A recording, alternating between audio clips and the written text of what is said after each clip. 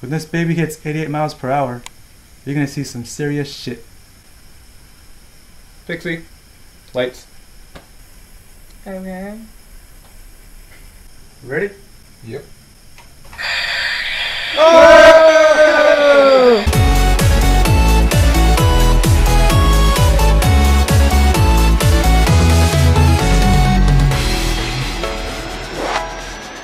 Back to the Future. So Back to the Future takes place in 1985, which is also the release date of this movie, and boy does it feel 80s.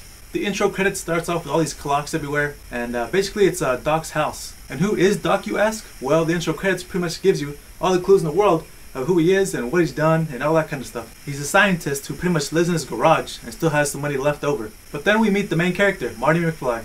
Marty McFly is a friend of Doc who also runs errands for him. You know, he's kind of like his paperboy slash delivery guy. I know they made a statement somewhere of how they met and how they became friends, Doc and Marty, but it was never said in the movie, so it was just kind of a mystery at first. So the first 20 minutes is basically the intro to Marty McFly's life. His lifestyle, you know, he's still in high school, he's in a band, he rides a skateboard everywhere. As he's going to school or his house, you see the whole town, you see how it is, it's kind of run down a little bit, kind of trashy, but not too bad. Living in Hill Valley, and is that a real town, real life? I don't know.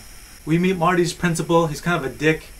We meet Marty's dad, George McFly, and he's kind of, he's pretty much a pushover. We see George's boss just treating him like shit and he's just taking it. We also meet Marty's mother who seems kind of bored in life, but she still loves to talk about old times, like she loves reminiscing. Little is known about his brother and sister. We meet his girlfriend, she's really nice. She was pretty and she was sweet, but she wasn't just eye candy. Anyways, after the intro to Marty's lifestyle, we finally meet Doc. Dr. Emmett Brown, he's so crazy and smart, you know, with his hair and everything, he's just like, oh, Marty! Doc shows Marty his latest invention, which is the time machine. The time machine he's been working on for like ever. During the testing of the time machine, some terrorists come in, pretty much coming back to Doc, biting him in the ass. And what I mean by them biting him in his ass is because he made a deal with them, but it just kind of screwed them over. So now they're back, bite him in the ass. Shit goes down, so Marty has no choice but to get in the time machine and just drive the fuck out of there. He goes back in time, not knowing that Doc put the last destination time in the time machine to be 1955, because that's the time he was going to go back to see if that time machine actually works. Marty is now trapped in the year 1955. Everything has changed, the town, the people, the clothes. Everyone just thinks he's a weirdo because of the way he's dressed. He meets his younger dad, he's still a pushover. He meets his mom who falls in love with him. So he has no choice but to look for Doc in this time mirror and try to convince him of what the hell's going on so he can help him.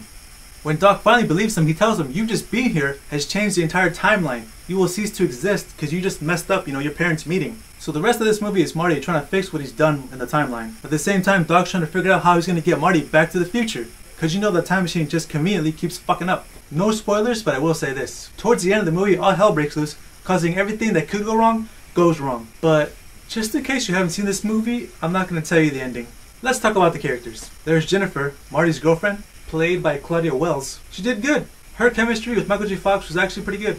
And then there's Biff, the douchebag of douchebags. I'm not gonna lie, he did a good job.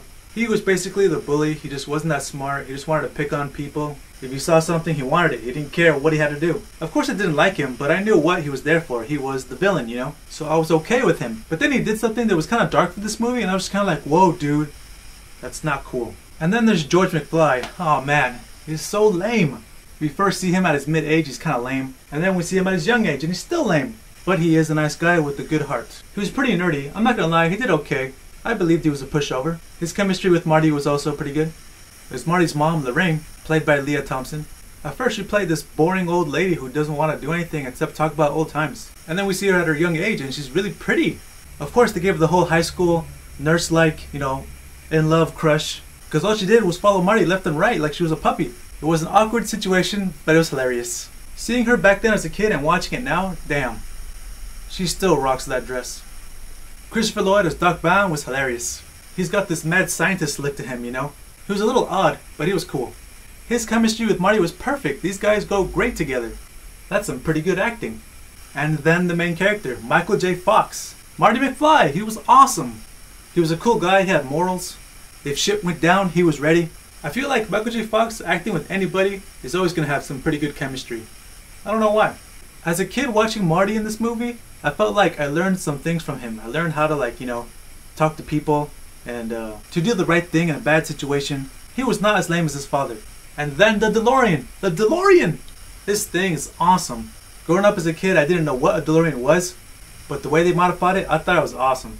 They made it look like Doc made this thing in his garage, you know, so it couldn't be too futuristic like. And everyone loves this thing, so you can see people today customizing their DeLorean to look like the DeLorean in the movie. It's got all the wires and lights to it. It's awesome. This movie was adventure, sci-fi, and comedy, and probably some drama in there. It was really good. It was great, in fact. On my own personal scale of 1 through 10, 5 being average, I'm going to give this movie a 10. Back to the Future gets a 10 out of 10. Can I watch it over and over again? Yes! Do I love this movie? Yes! I watched it a lot when I was a kid, and I still watch it now. Back when I was a kid, to this day now, this is still my favorite movie of all time. I'm pretty sure I'm not the only one. I remember in high school I ditched class just so I can go to the store to go buy Back to the Future when it hit DVD for the first time. And yes, I still have the original VHS from back in the day. This thing is so old, like this is probably the oldest thing I own. Like not when I mean like you know something from like the 70s or anything. I mean something that has been with me from back in the day till now. This is the oldest thing I have. What do you guys think of this movie? Did you love it? Did you hate it? Or has it been a while? Did this review make you want to go back and watch it? Because I'm pretty sure it would love to be watched by you. Anyways, that's it for this review, and I hope I didn't brag on too much, as usual. Hope to see you in the next video. Alright, see you next time, guys. He's in a band. He rides a skateboard. Well, you shouldn't be holding that. Basically, the bully. Is it good? Oh, close up.